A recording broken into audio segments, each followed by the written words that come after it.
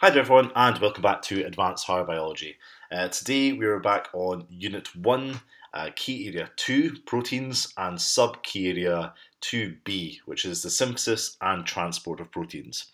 As the name suggests, this sub-key area is going to be all about protein synthesis, so how we make proteins, and how those proteins are then transported around the cell and where they are transported to. So let's make a little start. So one thing you might remember that we touched on in Unit 2 of Higher Biology is the idea of there being internal membranes within a eukaryotic cell. And the idea of having more membranes within a cell is that it increases the total area of membrane inside it. The idea being that if you only had the plasma membrane around the outside of a cell, there's not enough space there's not enough volume of membranes for metabolic activities or for enough metabolic activities to take place. So as I said, those eukaryotes, if you only had the one cell membrane, you'd have a very, very small surface area to volume ratio. But having more intracellular membranes is going to give you more area to carry out all the vital functions that you require. So going back to the cell itself, going back to National 5, you should be able to go and draw and label all the parts of an animal cell. We're going to go into more detail in advanced higher biology. So what I have here is in the sort of pinky orange, you have the parts of the cell that you should already know. You should be able to identify them, label them, and also tell me what those parts are responsible for. So your simple parts such as the nucleus, cell membrane, vacuole, mitochondria, ribosome, and then your cytoplasm. What I have in blue though is the new parts that we're going to be talking about as well. So you may have seen these on images before and thought, well, you don't need to know them just now. But we're going to go through these parts here and what they do. And it's important that you know their function because we're going to be going back and forth between these different areas throughout the rest of this sub-key area. So to start off with, you may have noticed there's two with a similar name here. Both are called endoplasmic reticulum, and we abbreviate that to ER. There's two forms of them that we'll speak about in a minute, but you can see there's a network of membrane tubules that go on from the nuclear membrane. So in this image here, we have a nuclear membrane that contains the nucleus in the middle, and then right attached to it, this part that's flowing outside it is the entire endoplasmic reticulum.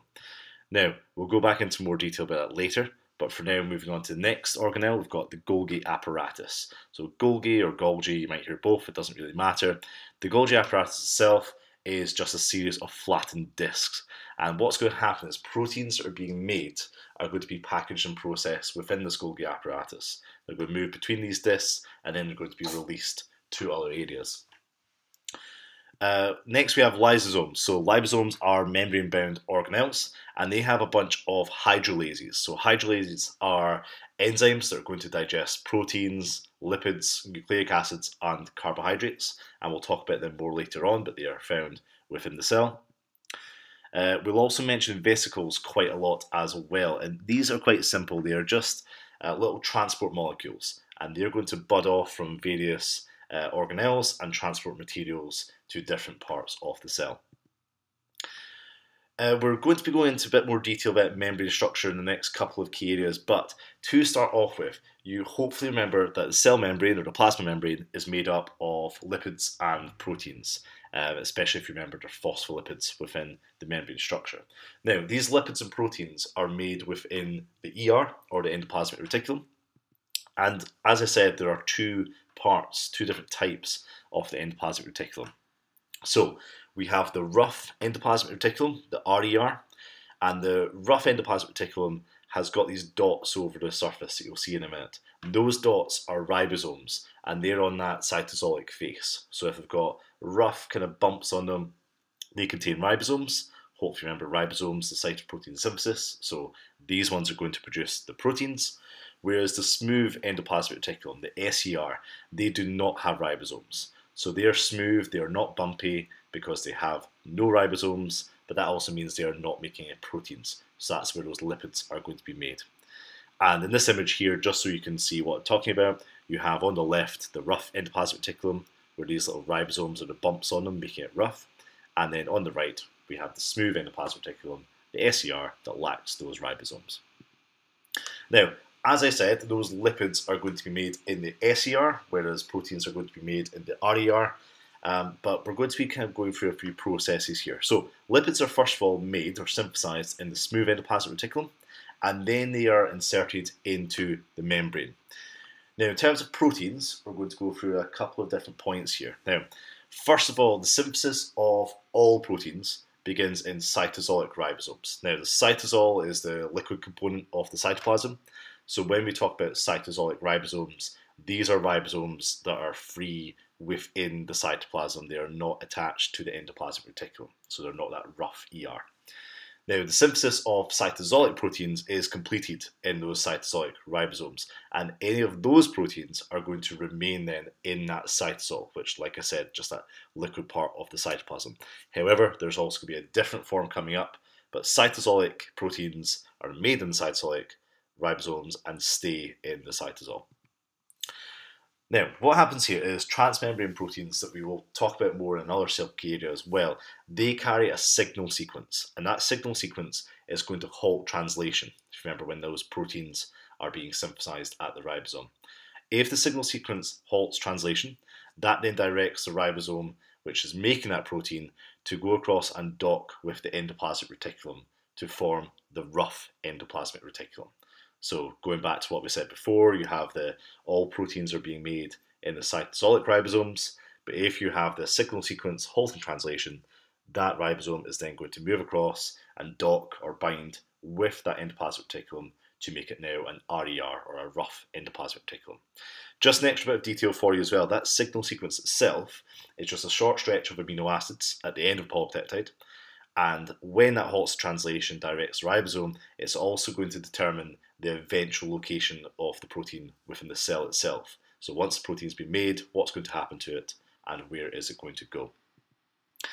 Now, after that docking has taken place, so the ribosome is now at the endoplasmic reticulum, then translation will continue and the protein itself is going to be inserted into the membrane, just like we talked about the lipids being made in the smooth endoplasmic reticulum.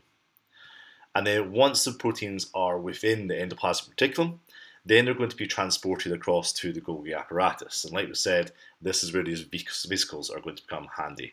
So they're going to transport the proteins, and they're going to bud off or just be released from the endoplasmic reticulum, and they're going to fuse at the Golgi apparatus. And just remember, they are transported by these vesicles.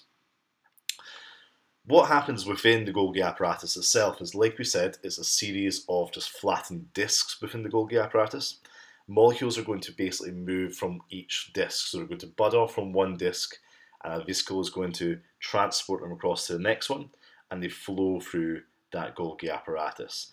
There's also a part that's going on during this process where enzymes within the Golgi apparatus are going to be catalyzing the addition of various sugars in a bunch of steps in a metabolic pathway to form carbohydrates, and we're going to be using those carbohydrates in a moment.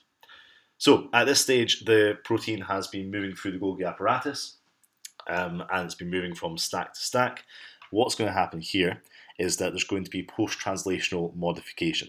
Now that sounds really complicated and very fancy, but all it really is the protein's been translated, so this is after translation, and you're going to go and modify this. So you're going to change that protein and changing its structure, changing its function potentially. There's a couple of forms of these. The one we're going to focus on right now is the addition of carbohydrates. That's quite a major modification to a protein if you go and add some carbohydrates onto it, but that is one example of post-translational modification that you need to know. Okay, and that's going to be taking place in the Golgi apparatus. We'll come back to this later on, as there is a second form as well. Now, once we get to that point, so the protein is now moved through the various discs of the Golgi apparatus, there's been post-translational modification going on. These vesicles, once again, are going to transport those proteins. So those proteins are now going to leave the Golgi apparatus, and they're going to head across to either the plasma membrane, they might go to some lysosomes as well.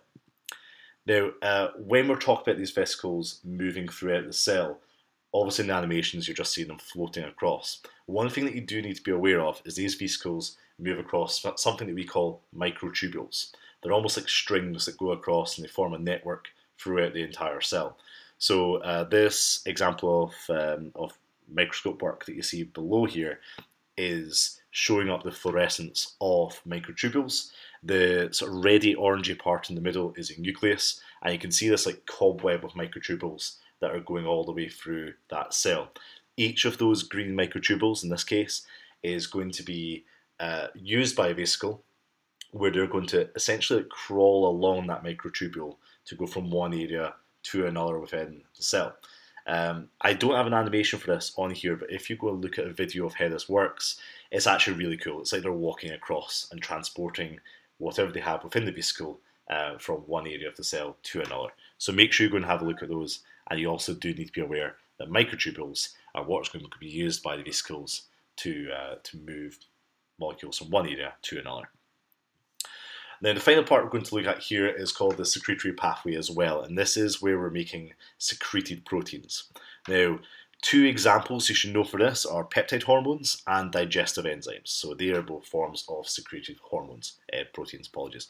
Now, they're going to be translated in ribosomes that are on the rough endoplasmic reticulum, and again, go back to this image here, we have our RER. So they're going to synthesize these secreted proteins, and then afterwards are going to enter the lumen. Now, after this, we're going to go through the same form of pathway we've seen before. The proteins are going to go to the Golgi apparatus, and then they're going to be packaged, this time in special secretory vesicles. So these secretory vesicles are going to do the same process as before. They're going to transport these proteins, and for example, they will go across to the plasma membrane. What will happen here is the vesicle will go and take the protein to the plasma membrane, where it's then going to go and fuse with the plasma membrane, and then that's going to release the protein out of the cell.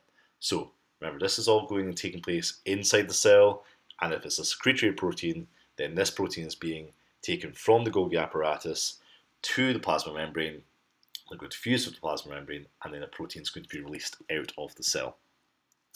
And then the final part we're really looking at here is another form of that post-translational modification that we talked about. Now, in this case, many secreted proteins are translated and synthesized in an inactive form.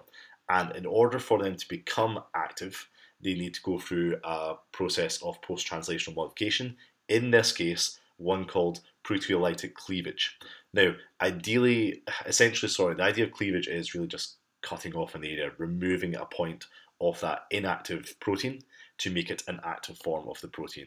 So quite simply, in the diagram below, you can see there's an enzyme here, because a big example of what we use in the secretory pathway is digestive enzymes. So if you have this digestive enzyme that has been synthesized, that's inactive, you go through the post-translational modification process of proteolytic cleavage in order to make it active, and it now works. And that is all for that sub-key area. So just make sure you go through those. You're looking at these new areas of the cell that we have introduced, what the function of those structures of the cell actually are, and how these proteins move throughout the cell as well. And once you do that, we'll then move on to the next key area, C, which is where we look at protein structure, and we go into a bit more detail about what's going to happen. Thanks so much for everyone who's been watching these. I do apologise, it's been quite slow at bringing these out. There's a lot of videos that are half finished that will hopefully come out very soon. So thank you very much for all your messages. I really do appreciate them. And hopefully I'll see you very, very soon for part C. Bye for now.